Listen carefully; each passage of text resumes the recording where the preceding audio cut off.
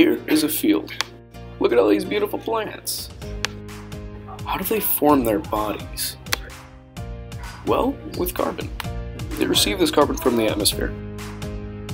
One way the carbon from the plant is transferred back into the atmosphere is when an animal comes along and eats the plant.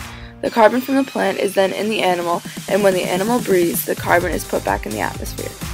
When the plant itself or the animal that consumed it dies, decomposers such as fungus or decomposing bacteria form on the bodies, and the decomposers release the carbon back to the atmosphere, allowing for the cycle to continue.